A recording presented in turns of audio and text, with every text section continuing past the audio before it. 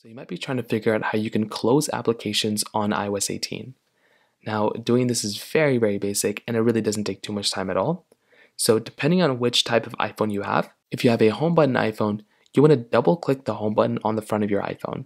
So double click the home button on the front, or if you have an iPhone with a gesture design like this, what you want to do is you want to go and swipe up from the bottom at kind of an angle. Actually, I don't even think you need to go on an angle anymore. You just need to kind of like swipe up like almost to the top of the dock right here.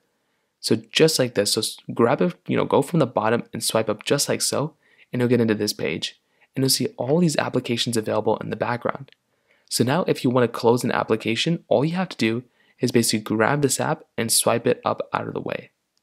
So you can see as I'm doing that, I can just go and hold down on an app and swipe it out of the way. And that's all you're going to have to do. There's no close all button just yet, but you can see all the applications have now been closed. Now they're not deleted. You can still open up an app and it's still there, but it just basically will go ahead and close it out from RAM, so it'll just have to be reloaded when you're done with it. But that's basically how it's done. It's a very basic process. If you have any other thoughts or questions, please let me know in the comment section below.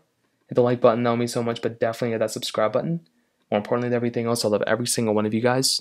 Hopefully I'll catch you guys in the next video.